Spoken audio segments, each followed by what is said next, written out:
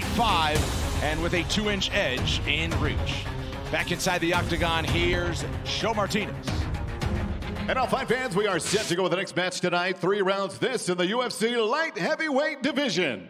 Introducing to you first, fighting out of the blue corner. This mixed martial artist stands 6 feet, 5 inches tall. Weighing in at the light heavyweight limit, 206 pounds. In 24 professional fights, his record stands at 18 victories and 6 defeats. Fighting out of Beaumont, Texas, here is Ryan Superman Spann! And across the octagon stands his opponent, fighting out of the red corner. His background, Brazilian Jiu-Jitsu and wrestling. At 6 feet 3 inches tall, he weighed in 205 pounds. In 20 professional fights, his record 15 victories with 5 defeats. Fighting out of Toronto, Ontario, Canada, here is Misha girkunov. And your referee in charge of the action is Mark Smith. Mark Smith will man the octagon for our co-main event. Good matchup here between ranked competitors in this light heavyweight division. Misha girkunov in the return, minus 135 as the favorite. Ryan Spann getting plus 115 as the underdog. Tonight's Fight Clock is brought to you by Modelo. Spann immediately taking control of the center of the octagon, but a nice right hand from girkunov with a head kick to follow. And even though girkunov lost to Teixeira, he was doing really good up until he got mounted. So the guy has the ability to fight the best fighters in the world, and he's shown that on multiple occasions. Oh, man, that was a high impact collision. Yeah, really heavy jab from Misha. Go right there. Well, and wasting no time, bit of a low blow there, so Smith will halt the action. Stay there.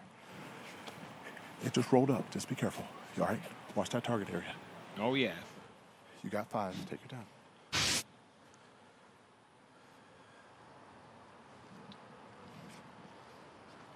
You good? Just be careful when it rolls up. All right, time in. Fight. Short pause in the action. Back underway. Another right hook. So girkunov out since September of 2019, and man, not wasting any time getting back to it.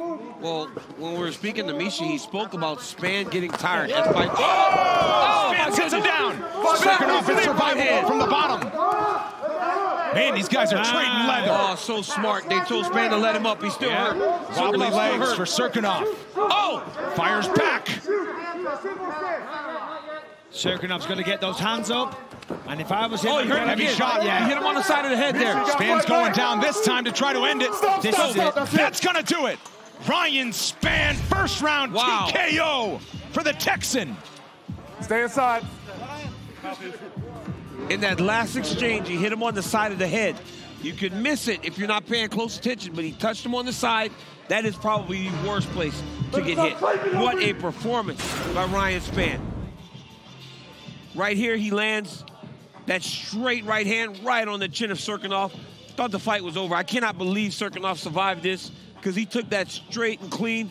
And then right here, as they come together again, oh, that's the first one. I mean, sets him right on his butt. Spann jumps on him. You hear Saint Saud telling him to let him back up. He did. And then Ryan finds that, look at that, right there on the temple. Sets girkunov down again, jumps off on him and gets the finish.